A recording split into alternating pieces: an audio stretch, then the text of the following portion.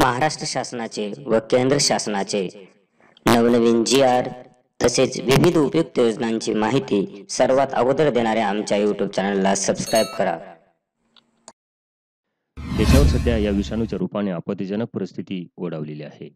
अशा परिस्थितीत देशातल्या 80 कोटी लोकांना स्वस्त दराने गहू आणि तांदूळ देण्याचा दिलासादायक निर्णय केंद्र सरकारने घेतलेला आहे. सगळ्यात मोठी बातमी आलेली आहे मित्रहो. व्हिडिओ शेवटपर्यंत पहा.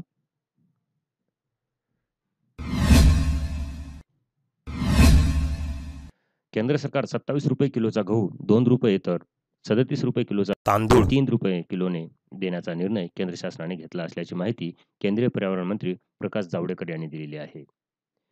अशा प्रकारची अत्यंत आनंदाची माहिती आहे मित्रहो. व्हिडिओला नक्की लाईक करा आणि आपल्या मित्रमंडळीपर्यंत शेअर करा.